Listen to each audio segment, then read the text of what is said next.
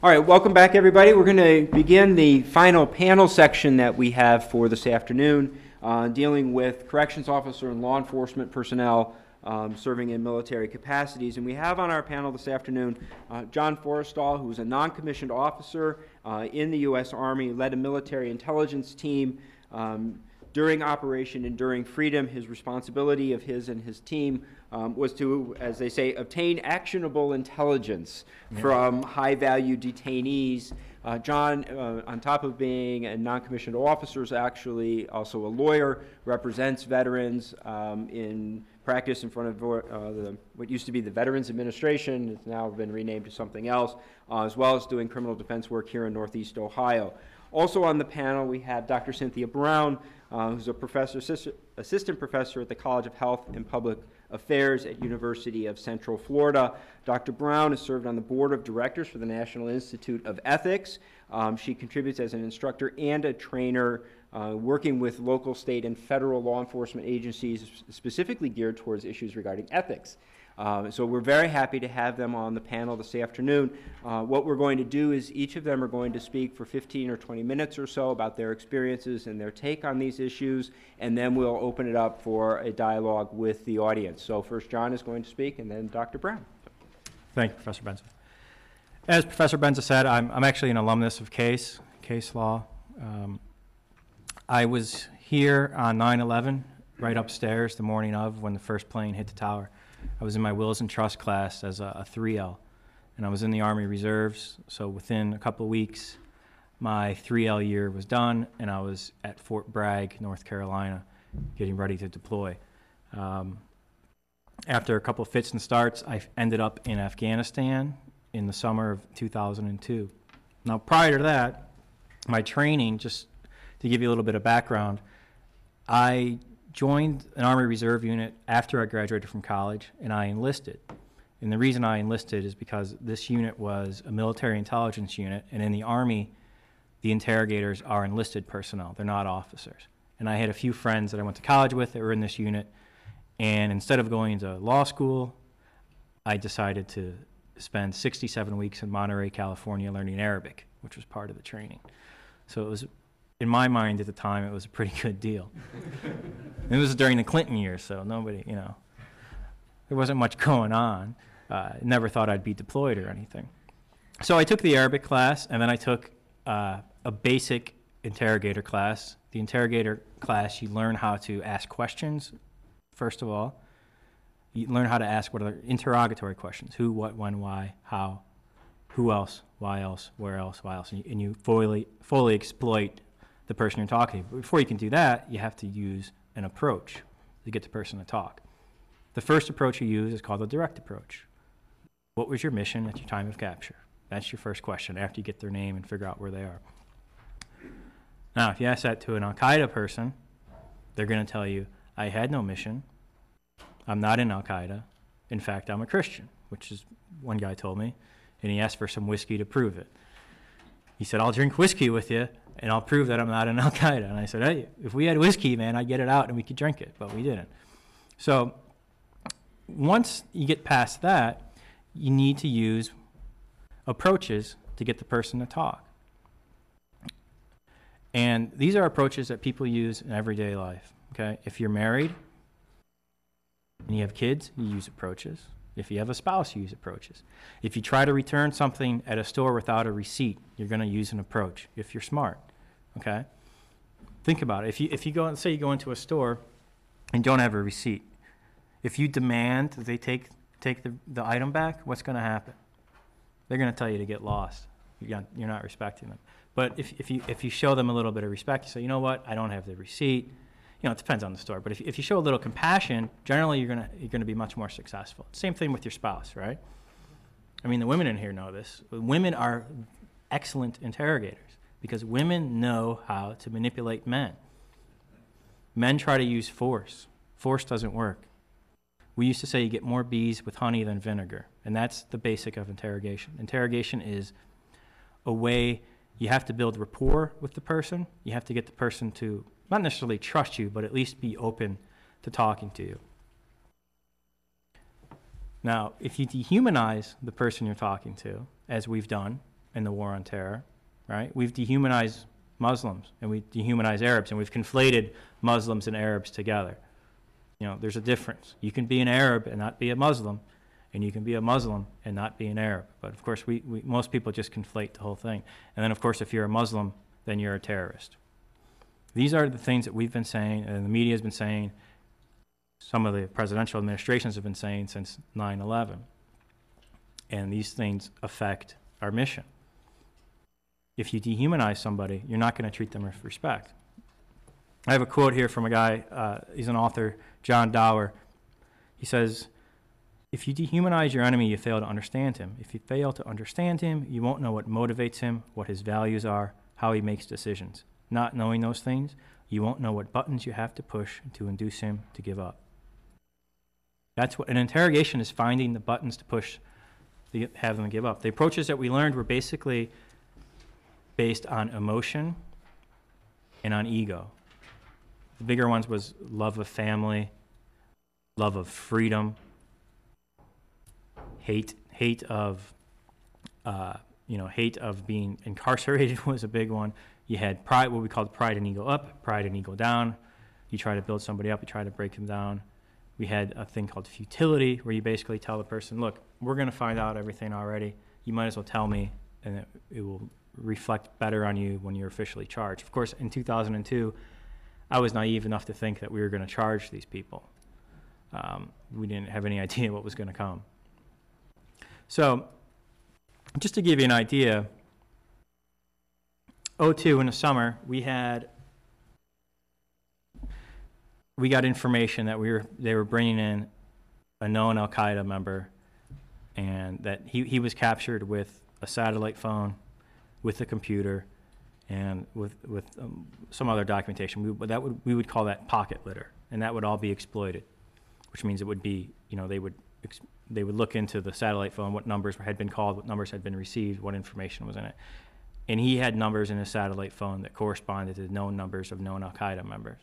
So this guy came in, and the thought was that he was a suicide bomber and he was active, that he was on a mission when he was captured. So it's sort of like that ticking time bomb scenario that you hear about, right? So, this is early on. I was a young interrogator. For some reason, I was a team leader. And the whole time from 9/11 up until this point, we kept, in our training, we're like, well, we weren't actually convinced if our methods were going to work either. We bought into this meme that this is a new kind of enemy, that these guys are so committed that they'll never break under standard practices, right? Well, it's not true. So we found out. This guy, first of all, he wasn't a suicide. The information was bad. He was involved. He was a trainer of the people. He eventually admitted to that. And he eventually gave us information that led to the capture or the death of over 35 people. And we got it all through the standard techniques. And what we stressed was we needed to be professional, not emotional. That's what you need. Emotion leads you to do things that aren't legal. Emotion leads to the Abu Ghraib path. Professionalism leads to getting the information. And I had a lot of incentive to be emotional. I had friends who were in the World Trade Center on 9/11. I went to school in New York City. And I had friends who lost a lot of family members on 9/11. And my reserve unit had a unit in New York City and a unit in Connecticut. We had New York City policemen, New York City firemen in our unit. We had a lot of people that lost friends and family members and loved ones on 9/11. But we were thoroughly professional, and we were trained for years beforehand on how to interrogate. So I did an 8-week course, but after that, for the next 2 years, we spent hundreds and hundreds of hours doing interrogations. We would have actors from New York come in to play.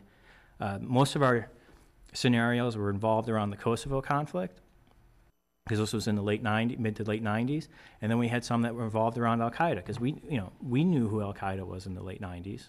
Might not have been common knowledge of everybody else, but they did hit the World Trade Center in 93, so they were definitely on the radar.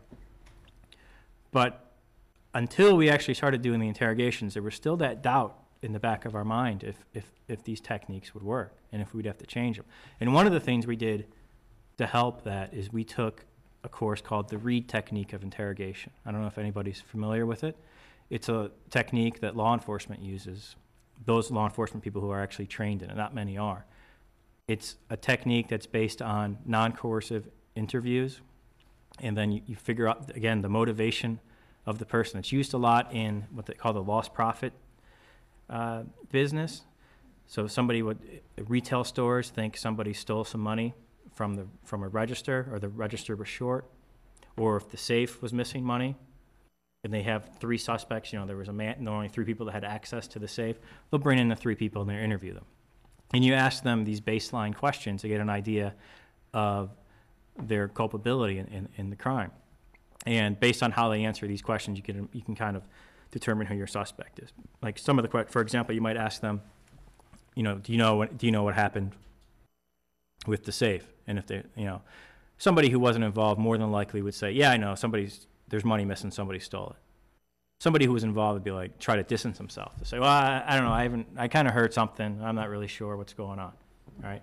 And then you ask a question sort of along the lines, well, what do you think should happen to somebody who stole money from the safe? And if somebody says, well, they should be prosecuted, no doubt. Well, that's a pretty good indication that they weren't involved. But if they hedge, and again, they back up and they distance themselves and they say, well, something like, well, maybe they had a good reason to do it.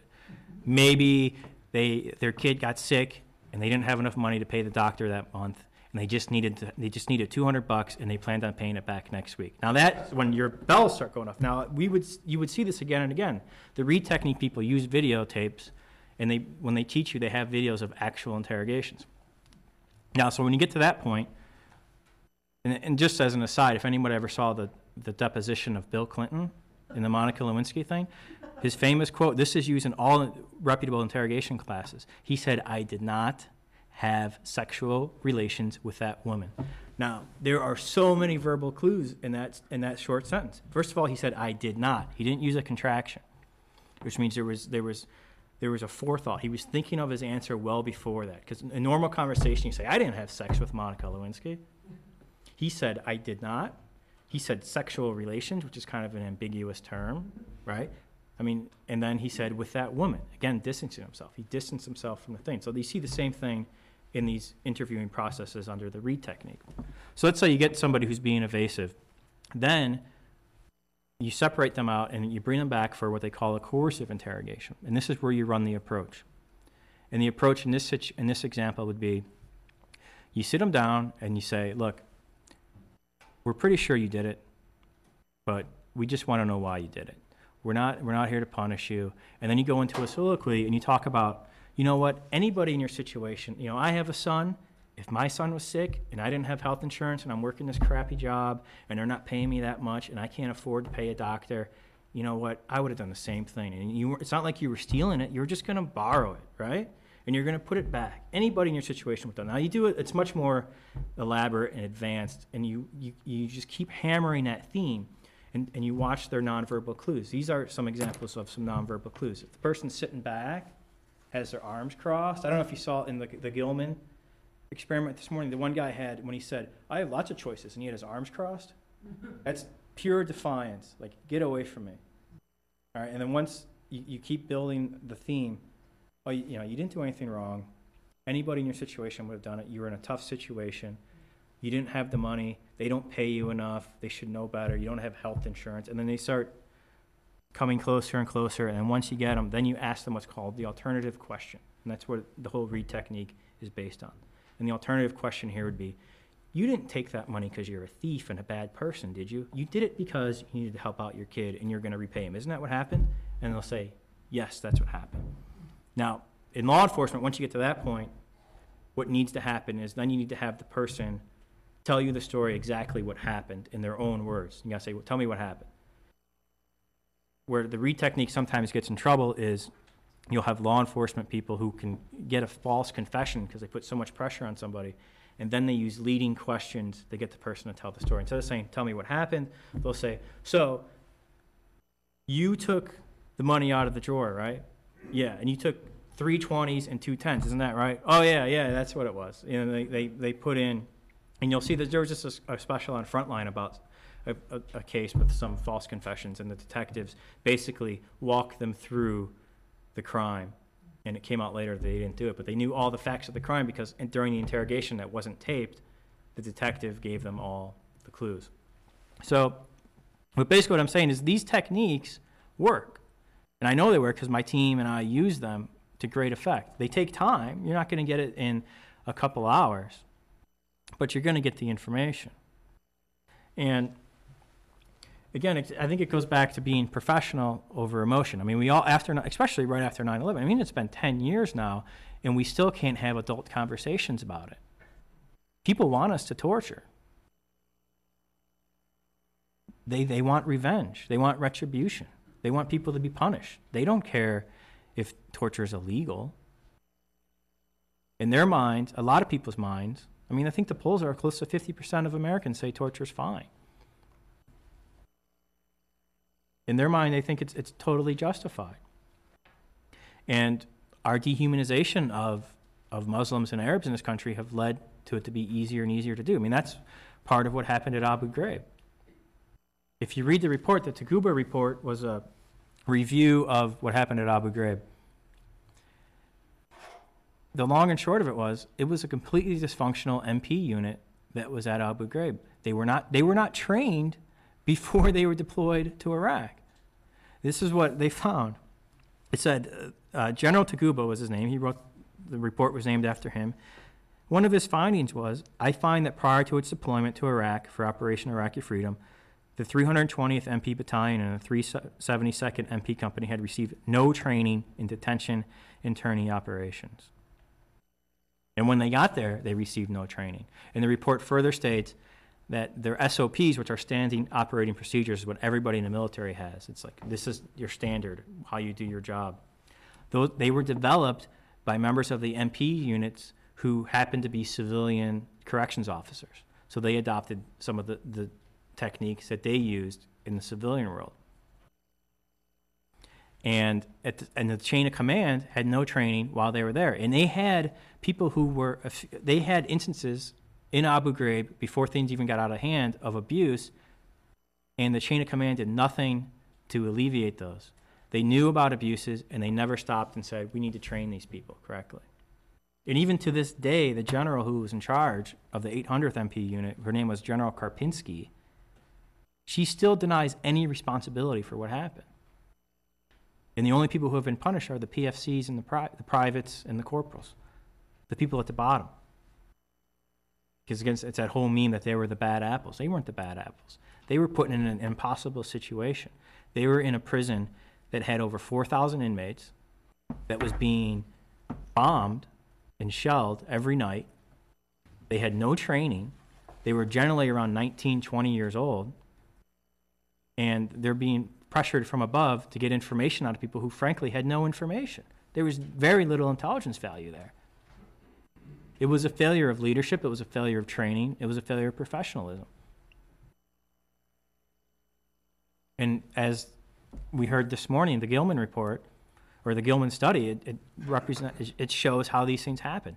And we knew about that. I mean, we studied that in interrogation class. We studied the Stanford experiments. We studied the Gilman experiments.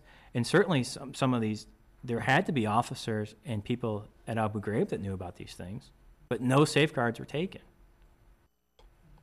And yet the people who were punished weren't the people who didn't take the safeguards. It were the people who were pressured into it. They didn't even have the capabilities to prevent it. You know, here's another interesting quote. It's from an anonymous CIA officer. He said, the larger problem here, I think, is that this kind of stuff, meaning torture, just makes people feel better, even if it doesn't work. I think that's a huge problem, and we haven't addressed that as a country. We haven't addressed that torture, even if it works. I talked to Dr. Reasoner. He said, you know what, there's actually some evidence that torture can work. It can be effective. But what are the long-term consequences of it? When you talk to people who were in Iraq, interrogators, they tell you that when the foreign fighters came in, the foreign al-Qaeda fighters, their number one reason for coming were the atrocities at Abu Ghraib and Guantanamo. It was a recruitment tool, and it's a perpetual recruitment tool because those pictures aren't going away. They'll never go away. They're on the web. They're on all the websites that al-Qaeda uses and all the al-Qaeda affiliates use. Actually, Alberto Mora was the general counsel for the Navy under Rumsfeld. Rumsfeld was just given the Defender of the Constitution Award yesterday, by the way, at CPAC. Just thought you want to know that. So, General Counsel Moore of the Navy, he said, U.S. flag rank officers maintain that the first and second identifiable causes of U.S. combat deaths in Iraq, as judged by their effectiveness in recruiting insurgent fighters into combat, are, respectively, the symbols of Abu Ghraib and Guantanamo.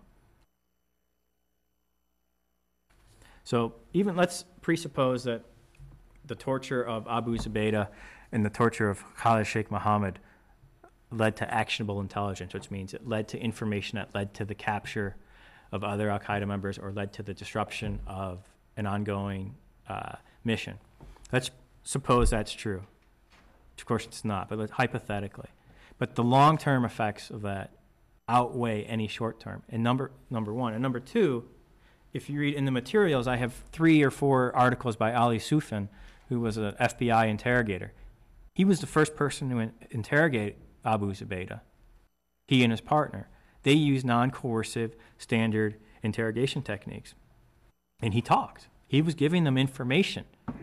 But somewhere along the line, somebody above them or somebody in the CIA said, well, he's not giving enough information quickly enough.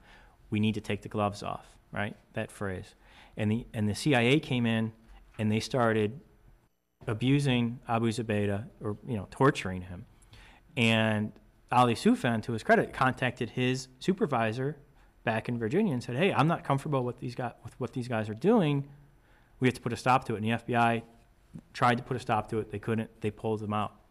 The FBI in 2002 pulled FBI agents out of the Zubaydah interrogations. Now, why would they do that? Well, number one, the FBI trains their people in interrogation. They had the same training I have.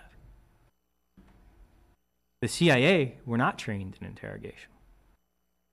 They just winged it. Which brings me to the whole SEER thing. How did this all happen? We heard a couple people mention SEER. Just want to let you know what SEER stands for. It's survival, evasion, resistance, and escape. It was designed for Navy and Air Force pilots. The thought was, in the Korean War, if they were shot down and captured, they were going to be captured and tortured by the Chinese and the North Koreans. So they created the school in the 50s. And somebody mentioned this morning that it was only in the 1950s. No, that school has been around since the 50s up until the present day. Okay, and so the first thing is if you get shot down or you survive, you parachute out, you get on the ground, and you fight to get away. If you get captured, then you evade capture, survive, evade. If you can evade capture. If you get captured, you resist the interrogation. And if you can't resist or while you're captured, you have a duty to escape. So, and that's, they train you. And the training was, we're going to use, other than this, there's survival training, there was evasion training, there was escape training, but the resistance training is what's pertinent here. The resistance training was using the torture techniques that the Chinese would use on them to give them an idea mentally to sort of prepare them for this is what's going to happen. Included in that was waterboarding. Okay, I don't know how effective. I mean, I don't know if it would be effective if you knew ahead of time what they were going to do to you. I think it would still be a pretty horrible experience. Now, here's the Armed Services Committee. Senator Levin chaired an investigation into the abuses at Abu Ghraib and Guantanamo and how all this happened. And this is what they found. This is what they say about SEER training. SEER training is based on illegal exploitation of prisoners over the last 40 years. The techniques used in SEER school, based in part on Chinese communist techniques used during the Korean War to elicit false confessions, include stripping students of their clothing, placing them in stress positions, putting hoods over their head, disrupting their sleep, treating them like animals, subjecting them to loud music and flashing lights, exposing them to extreme temperatures. It also includes the face and body slaps, and until recently for some who attended a Navy SEER school, it included waterboarding. So it's the whole list of the things that Rumsfeld approved, right? What they called the enhanced interrogation techniques, or what a normal person would call torture. But the key thing is, it was designed to elicit false confessions. It was a propaganda tool. The communists, they wanted to capture Americans, torture them, and get them to admit things like, oh yeah, we killed and boiled and ate Chinese babies or North Korean babies. That's what we did. And they put them on TV. That's what it was designed for. It was a propaganda tool. It wasn't designed as a way to elicit truthful information. And somehow, in our infinite wisdom, after 9/11, we decided that the normal techniques for interrogation wouldn't work. Now, who decided this? Nobody, no interrogator decided this. Ali Soufan certainly didn't decide this, the FBI guy, interrogator, with all the experience. Nobody asked me or any people I know. They went and found these psychiatrists from the SEER School and General Miller, who was involved with the SEER School, and they said, this is what we got to do. We got to use these techniques that were designed to elicit false confessions. I mean, it's ludicrous. It makes absolutely no sense. And it's not like they weren't warned.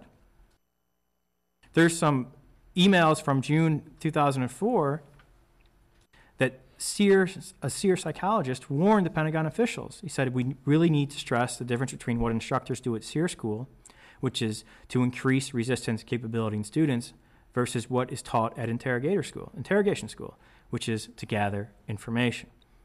What is done by SEER instructors is by definition ineffective interrogator conduct. Simply stated, SEER school does not train you on how to interrogate, and things you learn, in quotes, there by osmosis about interrogation are probably wrong if copied by interrogators. So what happened was, we had people who, at SEER school, there are people who play interrogators.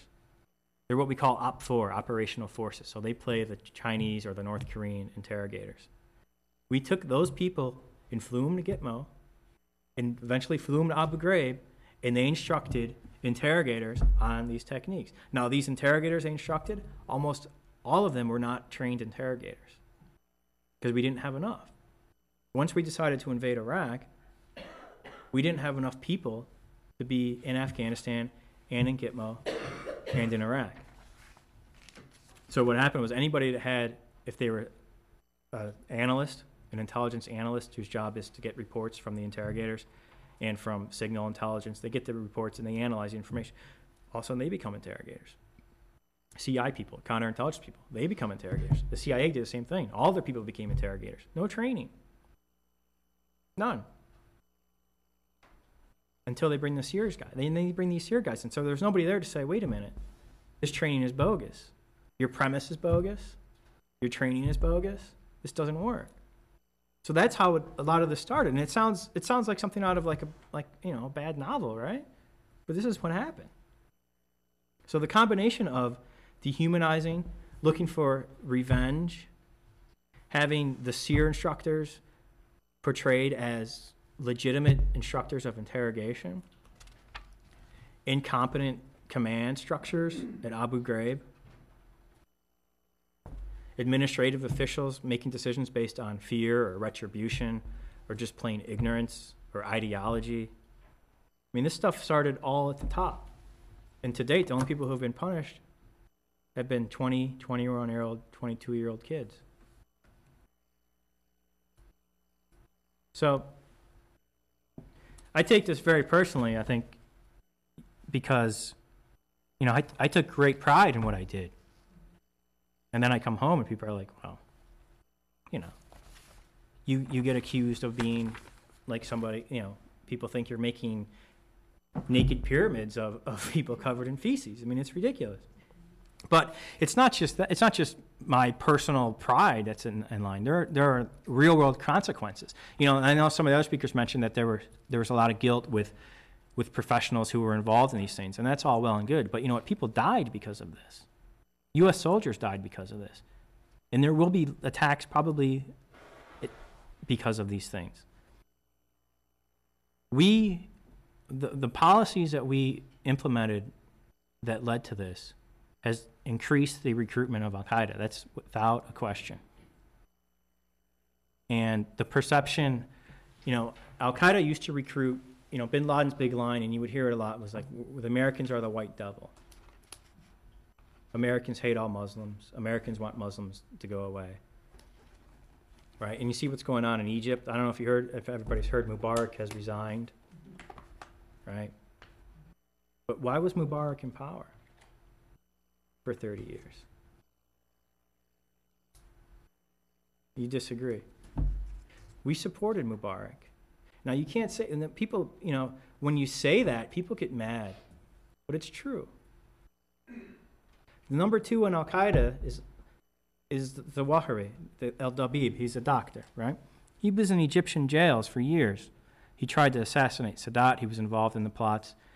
He's a bad guy, obviously. Bin Laden and he got together. When they first formed Al-Qaeda, Zawahiri was in a group called the Egyptian Jihad. Their stated goal was to overthrow the government of Egypt and to establish an Islamic government.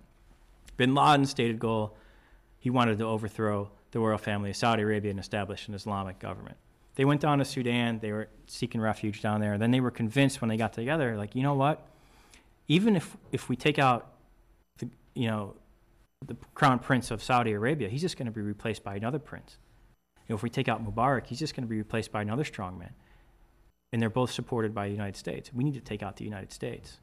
That's when they started, when bin Laden in the late 80s decided we're going to go after the United States. Now this is the reality. This is not saying that what they did on 9/11 was justified. It certainly wasn't. But in order to effectively fight them, in order to be a good interrogator, you have to deal with the reality of the situation. You have to understand your enemy.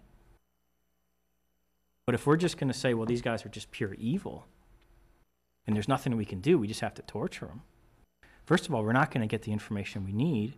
We're not going to fight them effectively. And we're just going to lead to better recruitment because we're buying in to their propaganda that says America wants to kill us all, America's the white devil, America's the worst government on the face of the earth. And anything we do that validates that argument hurts us. So I know I didn't really talk about divided loyalties too much. Professor Brown's going to talk more about that. But I just wanted to give sort of a context to what happened and what some of the consequences of that are. And once, I don't know what the solution is, because, I mean, once the Abu Ghraib pictures came out, right, they just came out of the box. There's nothing you can do to ever put it back. So, but I'll be interested in answering any questions you have when we're done. Thank you. Professor Benza, thank you very much. I'm honored to be here and be a part of this symposium. I'm going to talk a few minutes about the divided loyalties and where law enforcement fits. And we're looking at both military police and civilian law enforcement. My experience, unfortunately, is not as much on the military side, but more so on the civilian domestic side.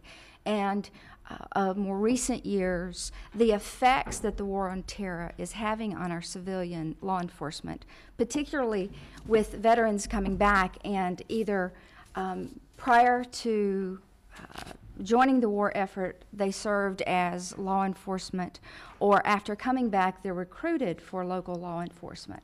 And so I will talk a little bit about some of the things that I've experienced and seen in that realm. But to begin with, John and I were having some discussions about what is the conflict of interest, what is the divided loyalty of law enforcement.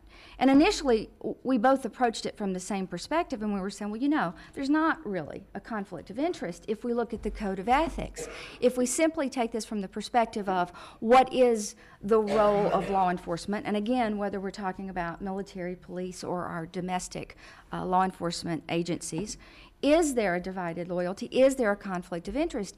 And again, from the perspective of the Code of Ethics, there's not. The Code of Ethics that governs military police and the Code of Ethics that governs local law enforcement, while not identical in wording, is essentially the same. The message is the same. So in that respect, our military police and our local law enforcement share the same Code of Ethics. And there is a very clear, unambiguous, at least to me, code of ethics that guide these officers or should guide these officers. So where does the divided loyalty or the conflict come into play? And ultimately, I think it comes into play because we have a divided message for our law enforcement. Since 9/11, law enforcement is tasked with sort of a dual focus. Not only do they have to maintain the traditional law enforcement role of fighting the bad guys on the streets, but now today we're also putting law enforcement officers in the position of national security officers. They actually have a very enhanced role in helping us fight terror here at home domestically. And it's a very clear message. I had a couple of really good quotes, again, from Rumsfeld, who seems to be the guy of the day, who was actually tasking our local law enforcement with the role of becoming sort of our protectors of national security on the street. And I would say from 2002, even up until the most recent grant announcements, a lot of the federal funding, if not the majority of not all of the federal funding that law enforcement agencies locally could apply for and compete for, was all based on what their plan was to further national security. So if they needed new vehicles, then they had to demonstrate how these new vehicles were going to enhance national security. If they needed new weapons, they were going to have to demonstrate how the new weapons were going to further national security. It wasn't as much anymore about fighting crime on the streets as it was national security. So we have law enforcement officers who have historically had issues, and whether we're talking about corrections officers or our patrol officers, there's historically been ethical issues that we have faced. And the National Institute of Ethics has been involved for at least a decade, studying why do police officers make poor decisions? What is it that would lead a police officer to do something that we would consider to be unethical or not in compliance with the code of ethics? And by far, up until recently, the leading factor that will lead a police officer, according to the studies that have been done by the National Institute of Ethics, the leading cause are things like favoritism in the department. They feel like they were mistreated or didn't get something that they should have gotten. And so they react to that and act out. But more recently, what we're seeing is the competing values of what it is to be a crime fighter on the street versus national security. And it plays into what John was saying with emotions leading over professionalism. And because there is such a push and there is such discussion at the local ranks for national security and looking for the terrorists that are in your own backyard, that there is a heightened sense of fear among our police officers. And this fear is translated into emotional reactions to situation, for the most part, that lead officers to making very poor decisions.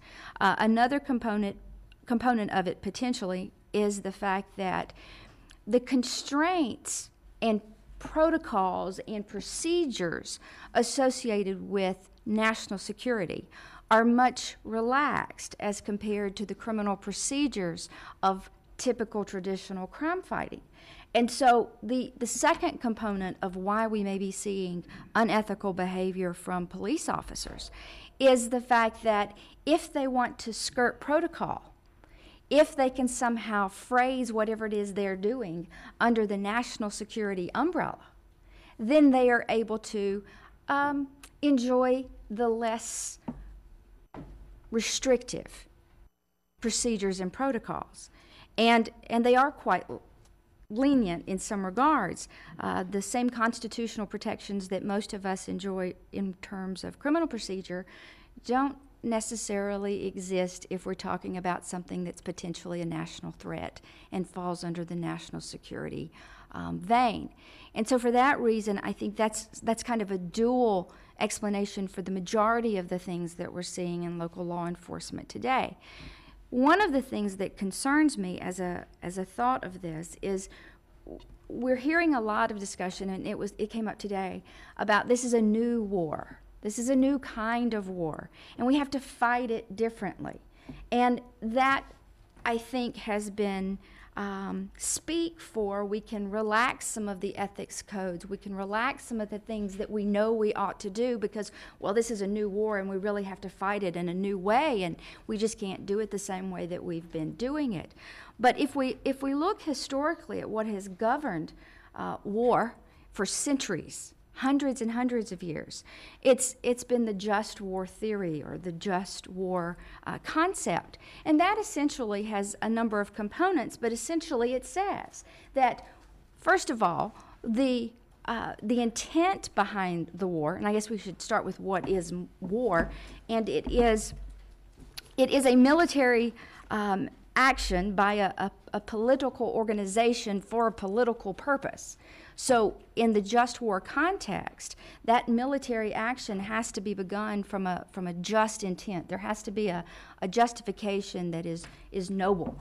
And whatever is adopted, whatever means is adopted in that war, then it must be something that when it's over, the good that is caused by it outweighs the harm that was done by it. Secondly, there is a component of just war theory that suggests that we also have to have proportionality and discrimination. And that means, again, that the effort expended and the harm done is outweighed by the good that we actually accomplish, and that we do so by discriminating against or with the harm that we're causing, so that we are making a concerted effort not to engage and not to harm non-combatants. And so part of the justification or the reason I think that some proponents say that we are in a new kind of war is because we're fighting enemies in the form of terrorists who are not complying with just war theory. And we are not facing the traditional enemy in the context of we're not on a battlefield, we can't see them across the way, we're not using bows and arrows and long guns and the traditional weapons, and we are facing an enemy who is targeting non-combatants. In the case of the United States, we're combating Americans, non-combatant Americans, and they're harming Americans because that is the ideal of terrorism, and it is a way that they can instill fear and they can further their political agenda.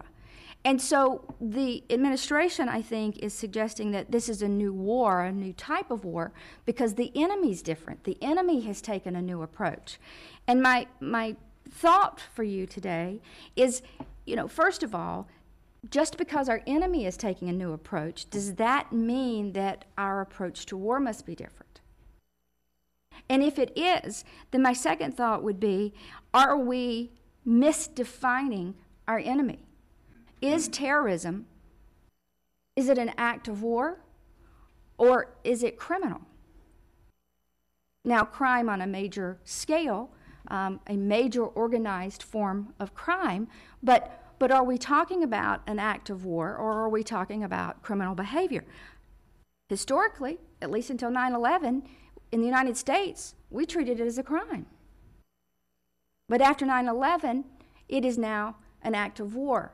And that contributes also to the confusion that we have at the local law enforcement level, because we have local law enforcement officers who are told on one hand that they are indeed fighting the war on terror, and on the other hand, we're giving them typical crime-fighting tools to arrest these guys. And we've had great success at the local level, looking at things like where money is flowing to and from, and combating where the source of the money is. Or are they selling drugs? And, is it's sort of what we would consider typical law enforcement roles have done a very good job of ousting some terrorist-type activities through the traditional crime-fighting role. And if it is some blended component of that, if the definition of terrorism from our perspective of fighting it is some combination of these two, then perhaps one of the things we need to do as a nation is look at the rules, because we're trying to apply both. We're sort of throwing everything we can at this particular new enemy, and it is sending different messages, and the standards are different. And does that mean that if a local law enforcement officer uses national security means to thwart someone on the street, it may fall, depending on what occurred, it could fall under a violation of the ethics code.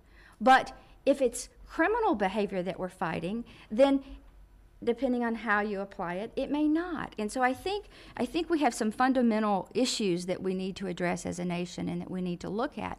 And one of them I would suggest to you is defining how we're going to approach terrorism, and if we need to look at a new definition, not necessarily treat it as a new kind of war.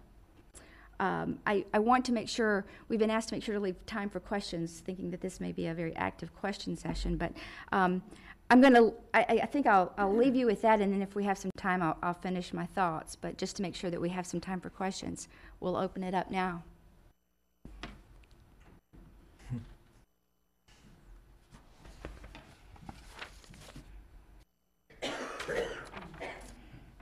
Bruce Wick, Fairview Park, Ohio. I'll grant you that the initial cadre of torturers, if you will, were untrained and ill-experienced. But that itself suggests that information may not have been the goal. The question arose earlier, how has Mubarak maintained himself in power for 30 years? Well, torture is one of the answers, and torture is a tool of terror. It doesn't really matter who one tortures, who one grabs off the street, but if the goal is to terrorize the population into submission and to break up combinations that might oppose the regime and its continued rule. And I'd like your thoughts that perhaps terror rather than information was the goal of all this. The goal of The torture. from the administrative point of view, from our side. Yes. Oh.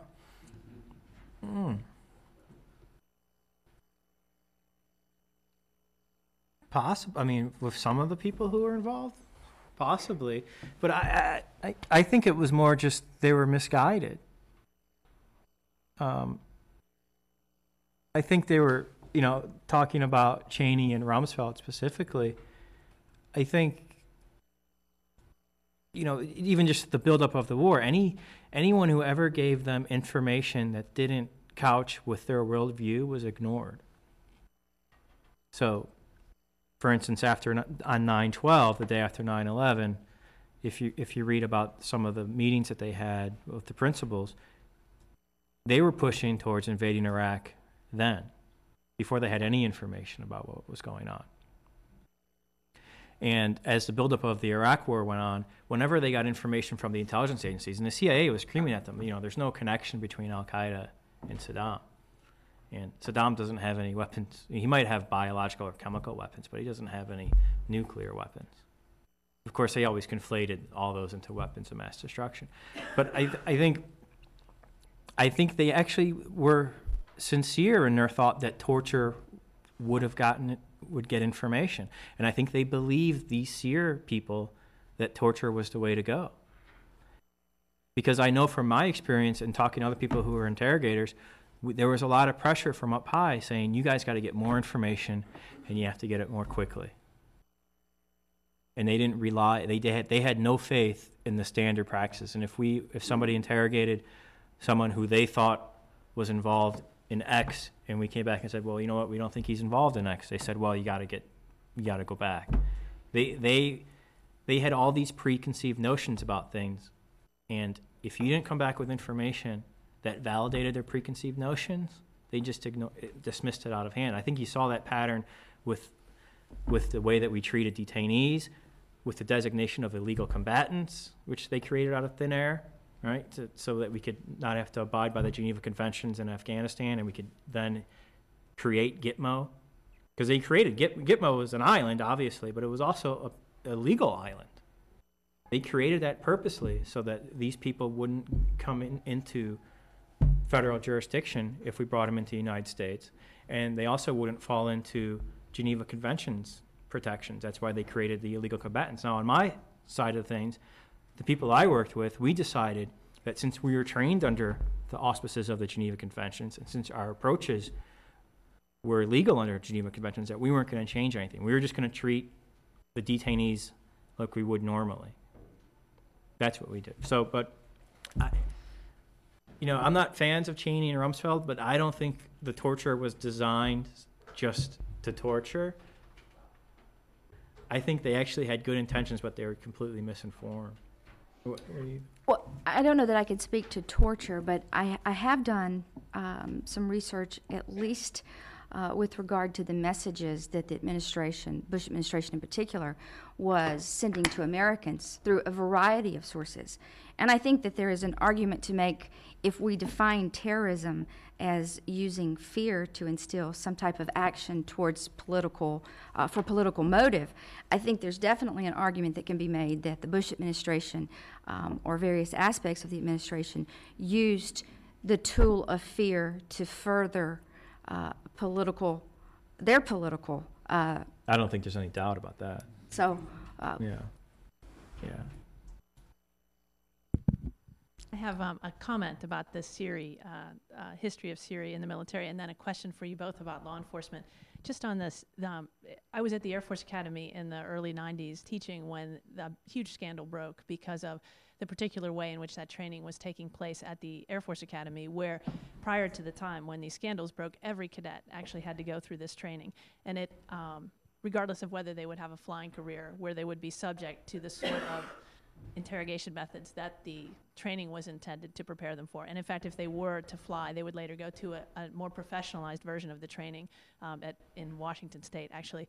But the problem at the Air Force Academy in the 90s was a suit brought by a cadet who left the academy with serious mental health problems after going through that training, where he was subjected to sexualized torture, simulated rape, if that's in fact a reasonable phrase to use for it.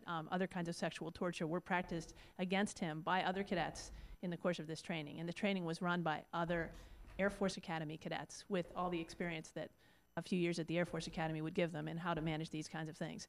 And the reason I mention that is because I think part of the problem here is that we haven't paid enough attention as a nation to the trauma that we've inflicted on our service members to understand how that might affect our policies going forward. Because I think if we had, I actually think, and this goes to the sort of the ulterior motives that might consciously or not influence senior policymakers and decisions.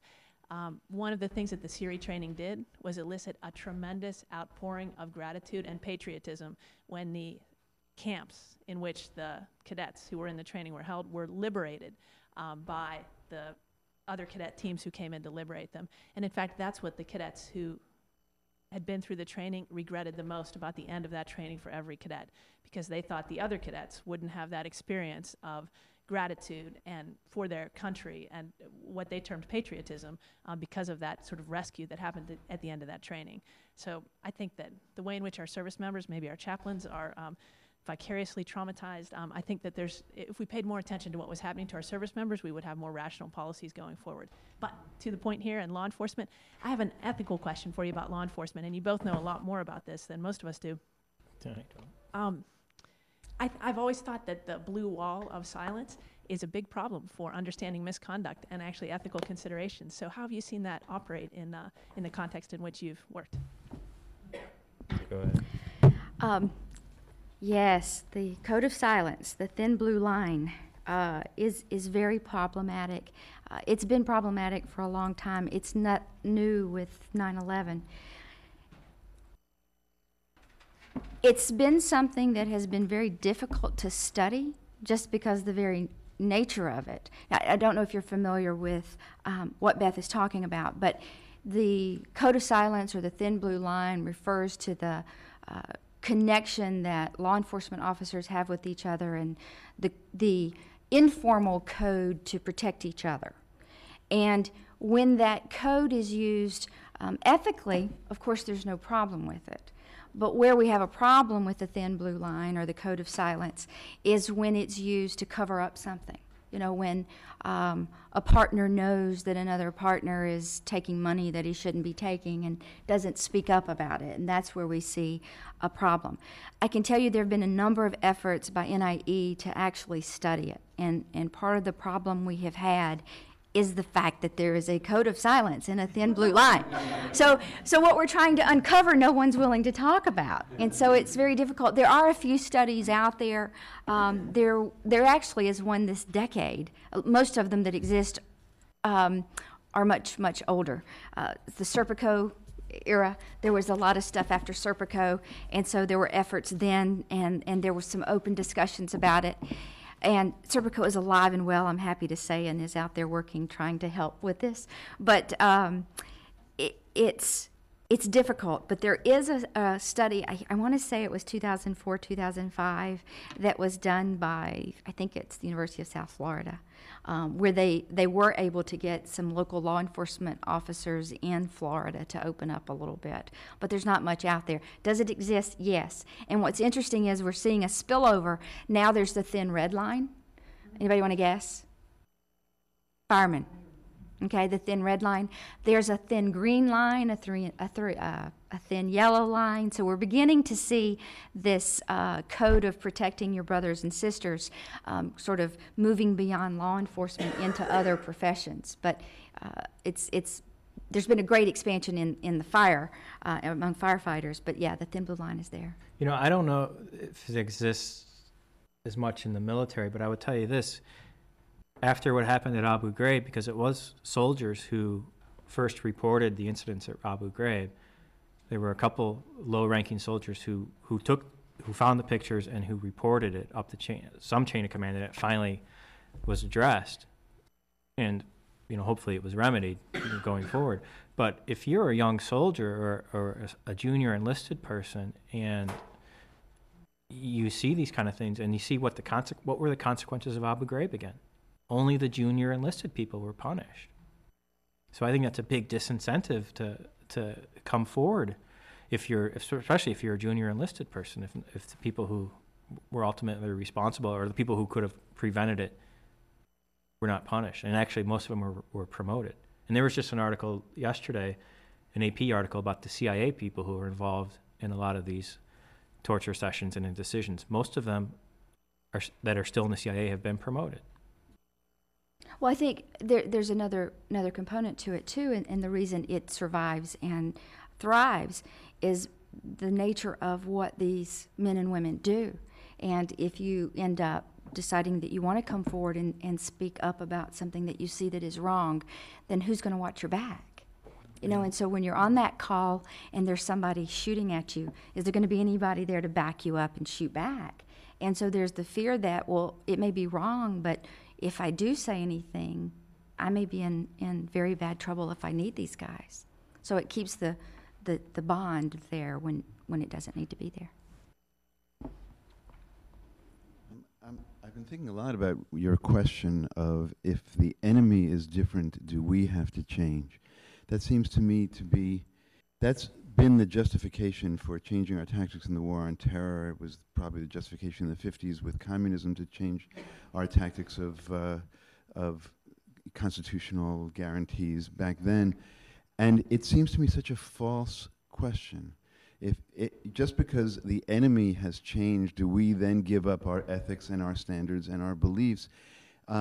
It's so absurd on its face that it makes me, as a psychoanalyst, think psychoanalytically that what we've done is we've found a mechanism through which we can justify our worst impulses situationally and express them by claiming that they're done by the enemy. I mean, it's like little kids. It's not me, it's you. Yes. But that process is a very intriguing one. And I also was thinking about the idea of terrorism being the purposeful, first of all, using fear, and second, targeting civilians. And I just read a statistic that in World War I, 95% of the casualties were military. In World War II, only 50%. And both sides targeted civilian populations. We certainly did and changed that. And so the ethics of warfare has been changed, and we've been questionable, but we like to justify it by first claiming our enemy's doing it, and that justifies our doing it. And that whole idea has to be challenged across the board.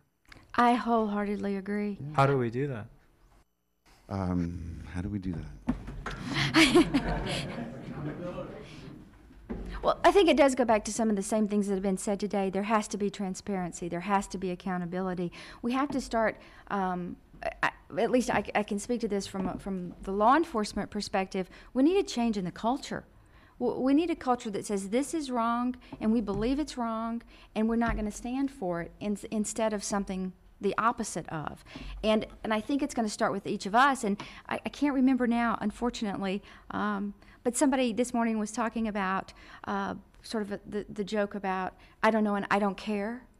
And we've got to wake up. I mean, we as Americans have to wake up, and we have to start learning, and we have to start caring. Maybe we have to start caring first, and then we have to start learning. But everybody seems to be so, I hate to say self-absorbed, but so self-absorbed and into what is urgent and important in their lives at that moment.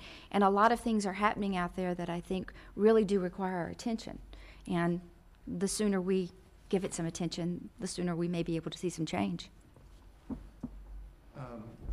Once again, I'm not really sure what I'm going to say here, and I don't have a PowerPoint, so it's really a problem. But I'm trying to think about this question. What do we do? And one is get that webcast out there and have people hear these stories. But of course, that won't happen. I mean, it'll go out. Yeah. Okay. I think it's striking that academia has tried to deal with some of the ethical issues posed by experiments like Milgram's and Zimbardo's, although I don't know that those were really motivating, those were key. I think we associate those experiments as part of what led to human subjects committees and so forth. So one thing that occurred to me as I think about things that might be done is that interrogators this ought to be viewed as like a human subjects experiment, and there ought to be, there ought to be some independent board that is making a judgment about the ethics of the practices that are going to be engaged in, and this of course requires all kinds of things that we've just been complaining we don't have, including a level of transparency and a willingness to have someone look at our problems. But as someone, it may have been Beth, was saying earlier, I mean, the silver lining behind the shocking images that have made this salient to us is also an opportunity. This is the crisis that shouldn't go unexploited, and take advantage of it. So something along those lines, and I guess connected to that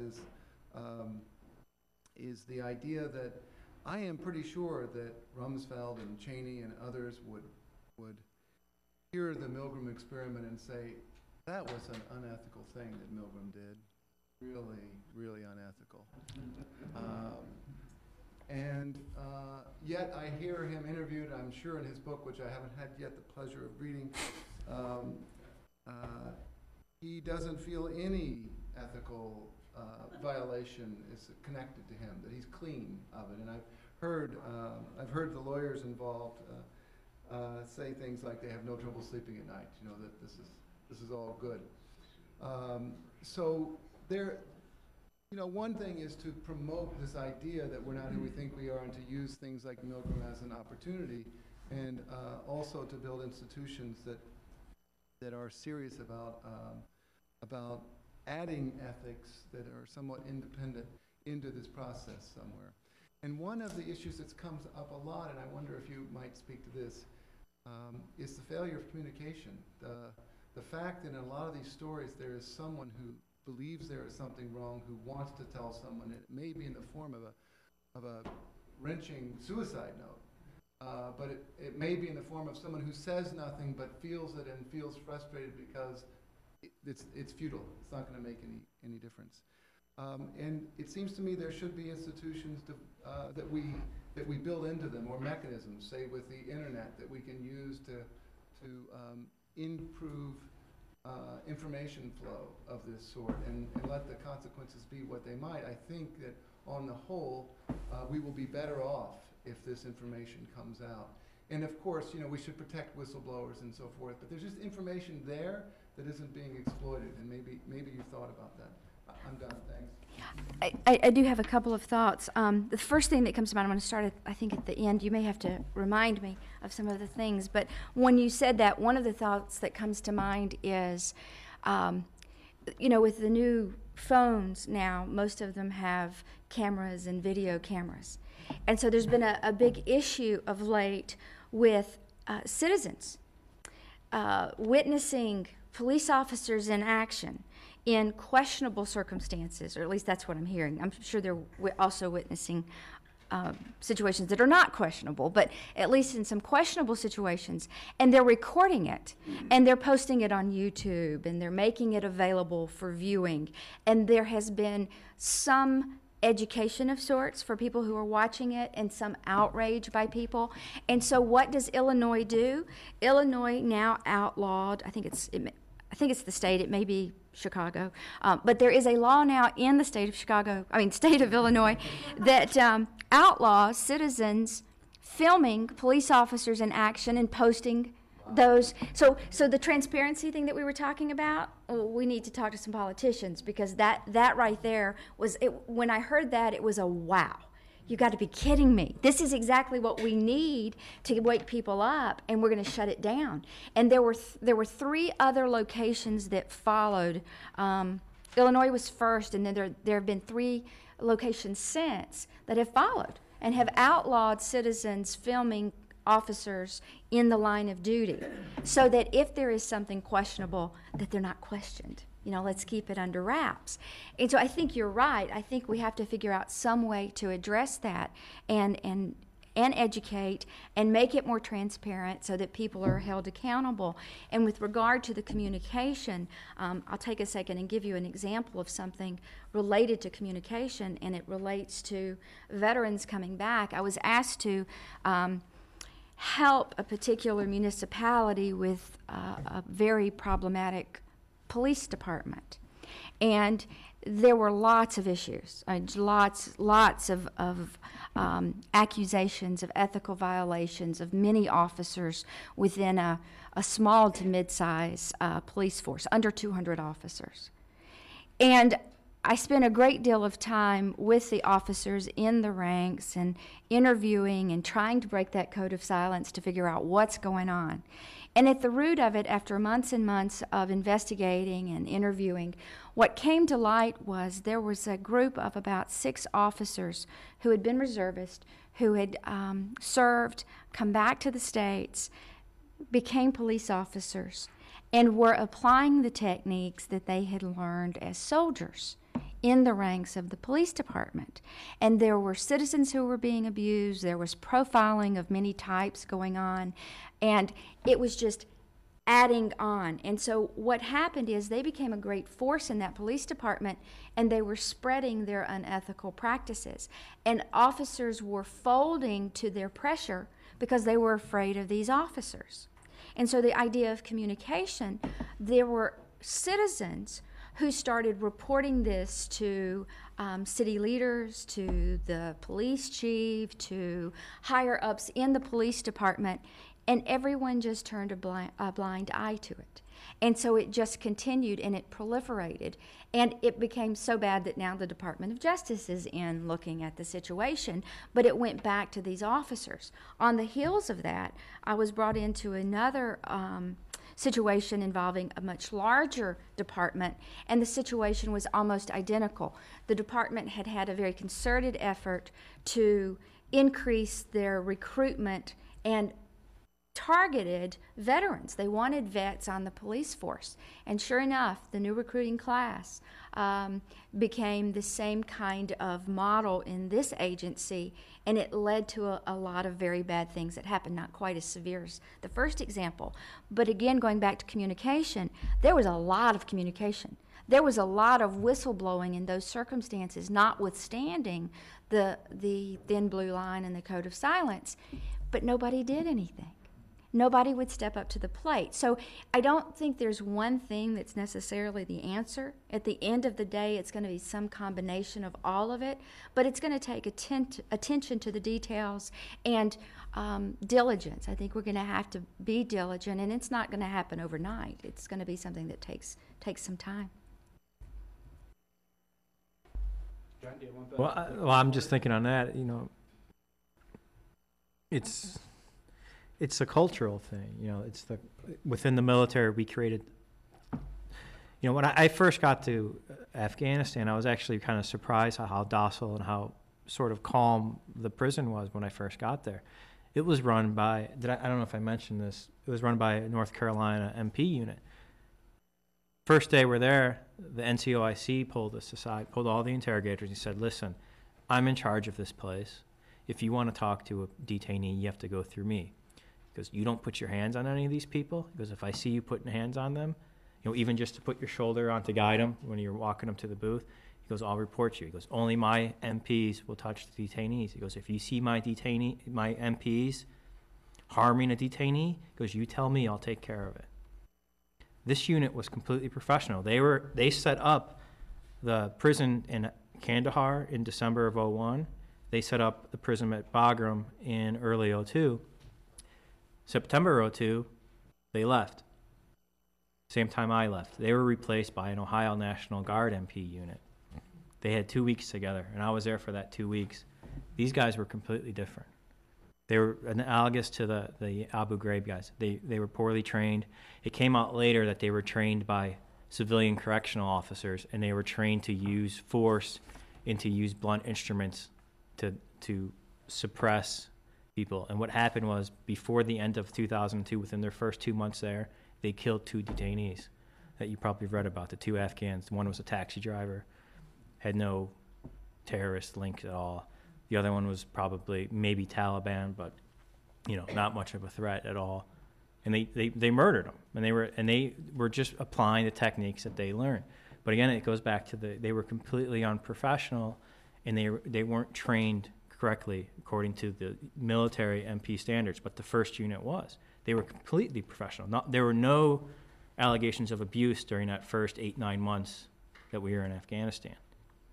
Now, fast forward, they were a National Guard unit, the first unit. They went home for a few months. The Iraq War started. They were activated again. Now, this is an MP unit that started from scratch the detainee facilities in Afghanistan. So with no allegations of abuse. And the Red Cross was there, you know, overseeing this whole thing. So you would think it would be natural for them to be utilized in Iraq, right? No, they spent 8 months at Fort Dix, New Jersey, while the other units went over and set up Abu Ghraib, and we know what happened there. So again, you know, there's this whole meme and this whole fallacy that, you know, certainly there was a lack of training and there's a lack of professionalism, and we need professionalism, but it wasn't just the troops at the lower level. It was the people at the very top that made really poor decisions that facilitated a lot of this would happen. You know, and the good thing is, you know, like the torture memos have been rescinded by the Justice Department. You know, Barack Obama claims that we don't torture anymore. They're going to close Gitmo, but obviously that hasn't happened yet. There have been some steps in the right direction, but I still think there's still that culture, and there's the culture that we talk about. And until we change the culture, you're not going to change anything. Because you talk about the images, right? So we'll show people, you'll see the images of Abu Ghraib, and we're all, you know, shocked by them, and we're appalled by them, and we say, well, that doesn't represent us, right? All of us, any of us. But at the same time, if you put those images next to the World Trade Towers going down, what's going to be more influential to people? This is a personal war to people. Even the people who lived, you know, here. You know, it's very personal. So people can, I think, easily dismiss, well, you know, the torture is justified, or the maltreatment is justified, or letting them rot in Gitmo is justified, because these guys knocked down these buildings. Right? And I don't know how we change that. All right. Thank you very much. Thank you. We're going to keep on schedule. I know maybe for our last speech, our last closing comments, we'll move with the way forward in some concepts of resolution. So we'll leave it to our philosopher to bring that, because we know philosophers bring so much closure for these types of things. So thank you all very much for attending, and Dr. French. Yes, I was trying to interrupt him just because I was thinking, gosh, don't oversell it. I'm not going to solve all these problems for you right here. And I also know that it's the end of a long day, and I do want to be brief so that we could all rest and think over these important issues that we've raised. One thing I did want to say, and this is not precisely my closing remarks, but perhaps to throw a ray of hope from your comments about, and the other responses about the concern that we may be sort of handing over our values to our enemies by saying that we will, change our values depending on who it is that we're fighting. The ray of hope is that at the service academies right now, we do teach about the code of the warrior. We do teach about the basic principle that that code has to come from your core values, and it should not adapt based on the circumstances or the person that you are fighting, and that it actually has no meaning if it's susceptible to that. And we talk about it's a whole other discussion, but we talk about why our warriors need that code and the importance of that. So I urge you to take some solace in the fact that we are addressing that point, and it is a cultural issue, but it is one that is not being ignored, at least at the officer level. They're greater concern perhaps as to whether we're doing a good enough job sending that message broadly across all military ranks and all services, but it is out there and it is in the conversation. What I did want to say to try to just at least draw some of these threads together so that we can all continue to reflect on them in a productive way is that, I am a philosopher, so I'm going to bring in a philosophical concept. There's a concept you find in the writings, the ethics of Immanuel Kant. It is the idea of moral harmony. And while I'm very in favor of a lot of Kantian ethics, this is one aspect that I have not found one that I can reconcile with. It's very palatable. And it's basically the idea that there are no real conflicts of duty, that if you understand circumstances correctly, there will always be a way to find the harmony, to determine what takes priority. And the reason that that's never really sat well with me is that I guess I come more from the Greek school, and I believe in moral tragedy. I think there are genuine cases where you cannot answer all of the obligations that are placed before you, that in order to do one, you must compromise or abandon another. Thankfully, I think these are not all of that frequent, and I do think there's a danger of people thinking they occur more than they do when there are cases that you could, in fact, resolve. But I think we have to acknowledge, or I would urge acknowledging, in light of all that we've heard today, that sometimes people are, in fact, placed in impossible no-win situations.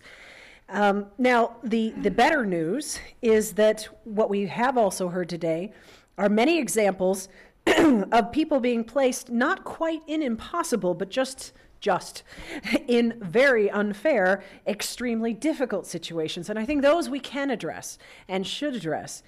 And I should also note, as many of our speakers have, that we've also heard encouraging examples of people finding a way to navigate those difficult waters. And in fact, finding a way to do the right thing, although unfortunately not always without cost to themselves. And we've seen, I think, through this day, that the idea of divided loyalties is not a myth, but where the real conflicts reside is not always immediately apparent, that some of the assumptions that we might have come in with about where the exact conflicts are may have been dispelled from hearing the examples, and yet there are true conflicts. The overall theme that we've heard is that good people are not being given what they need, that they are being spread too thin, too much is being asked of them, there's a lack of appropriate training or guidance, and mission creep, and I guess what I would call the 3 C's keep coming up: compromise, compartmentalization, and culture.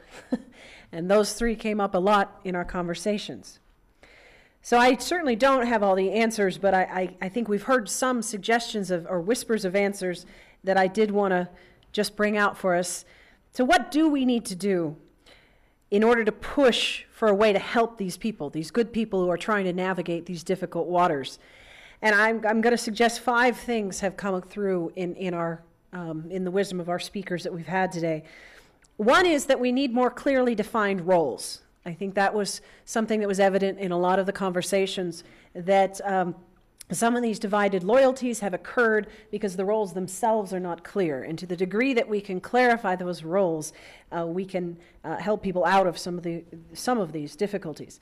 Another theme, which we certainly just heard again loud and clear, is the need for greater transparency. Unfortunately, as was also highlighted, a lot of the spheres in which we're looking today are ones where transparency is an uncomfortable notion, where secrecy, for one reason or another, has become the norm. And in some cases, it is because of the need for trust, the need for the close and intimate bond of having one another's back. But I still believe that letting the sunshine in is part of the solution. So we have to find ways to encourage transparency and dispel the idea that it is a threat to trust, and in fact, suggest it can increase trust. The third point, which I think we have heard again and again today, is the need for checks and balances, that where the power is not spread around and there's no way for one group's power to be checked by another, you have the greater chance of corruption and more likely of people feeling that they have no way out, that they have no way to be a whistleblower safely, that they have no way to seek another authority.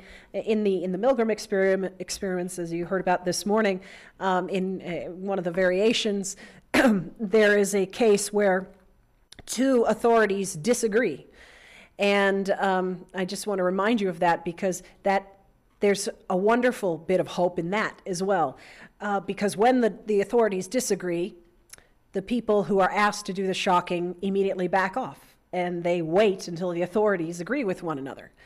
Now, what's encouraging about that is that the more authorities we can place into some of these situations who have legitimate ways to counterpoint one another, the more chance there is that that disagreement might occur, to at least just press the pause button for a moment and give people time to stop and say, wait, now, should we really be doing this?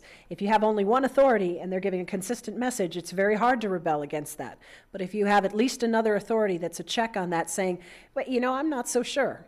I need us to take a step back, then it can be an opportunity for the person who is in the inferior role, or the person who feels powerless previously, to step up. Another point that, again, was raised frequently, the fourth point, is that we need clear and robust doctrine. Now, this is work for some of you in this room. I am a mere philosopher. I do not write law. I do not write doctrine. We can encourage some things. But so those of you who are interested in these issues that were raised today, I encourage you to take seriously this mission and see if we can't encourage more clarity and spelling out some of the doctrines involved here in order to prevent some of the mission creep and so forth that's gone on. Now, the fifth point that I will make is the largest one, and is biting off rather a lot, but I think it has to be said. And that is that if we want to prevent some of these moral tragedies that I was referring to, or at least help some of the good people navigate a little more easily the difficult challenges of conflicts of duty, we need to stop the corruption and corrosion of core values at the top. This is an issue of command climate, to use the military language. The idea is that if you start to erode these values from the top and you start to say, well, maybe we do torture, maybe we do bend the rules, break the rules here, maybe we are comfortable with this or that slippage away from what the Constitution actually says. If we allow those kinds of core value erosions to occur, what happens is we then place the people lower down in the ranks into these impossible situations that they would not otherwise be. I mean, look at what we've heard today. How many of the cases that we heard today would not have even arisen if people were not asked to do things like torture, if they were not asked to prosecute on using coercive evidence, if they were not asked to violate the principles that they were originally brought on board to support. So we have to address the command climate issue and hold our leaderships to our leaders and our leadership to higher standards and insist on consistency of values at the top, because that trickles down to the lower ranks not knowing what to do because they cannot count on there being a consistent message above them. So that is on all of us, whatever our profession, to hold our leaders to that standard. So I will close by making the point that was made at least twice by two of our speakers, that it is very dangerous to say things like, "This is a new kind of war." Here to tell you something I suspect you all know: there is nothing new under the sun, and certainly not new kinds of war, because we humans have been killing each other quite effectively for a very long time, and we have figured out every which way to do it. Some of the technology may change, but the basic principles have not. And that is something that Kant did get quite right, which is we should be suspicious, very suspicious, whenever exceptions are made to core principles based on contingencies. Anytime you hear, well, in this case, for this person, under these circumstances, with these kinds of enemies, we're going to adapt this core principle, be very suspicious, because there is seldom a good and consistent way to defend those kinds of exceptions. So I think that should set off the biggest red flag or alarm buzzer for each of us, and we can try to be vigilant on that point. So thank you, and thank you all for your attention.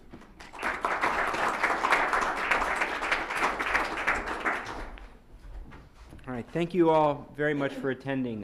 One of the things that has been an operating theme as we have put this symposium together is a story that I'll briefly relay has been with me as trying to figure out this way to move forward.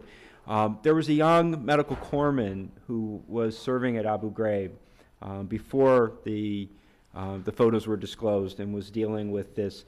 And I've kept this young corpsman in mind as we've tried to figure out what this is about, because the young corpsman had become a corpsman because he was not a pacifist, was not opposed to war, but was opposed to him being involved directly in the killing, and so selected to become a corpsman to provide care and comfort to both U.S. and other people who were injured, whether in conflict or during the service. And this dilemma that this young man faced when he got to Abu Ghraib, when he was put into these open tents where lots of the Afghan fighters were, or whoever they were, Taliban or other fighters, and was given direct orders that he was not to exercise his trade and training as corpsman, to provide care and comfort to fix the people who had been injured and wounded in conflict, or even were just sick from malnutrition and other environments, and rather was told that his obligation and his duty was to keep them alive barely, so that they would be softened up for the interrogation that was going to come forward. And as we've gone through today, and as we've talked about what this is supposed to do for the way forward, I think if we keep that young corpsman in mind about how we're supposed to tell him what he is supposed to do, is he supposed to issue the shock, or is he not? We have to figure out a way to tell our service people that it is in fact okay to not give that shock, so that that young corpsman does what he's been trained to do, and then doesn't come back and to tell you where he is today. He is a terribly broken person because of the things that he did when he was at Abu Ghraib. So with that happy note, thank you all very much for attending. I hope this was useful for those of you who are here and for those watching on the web, and thank you very much. Have a good weekend.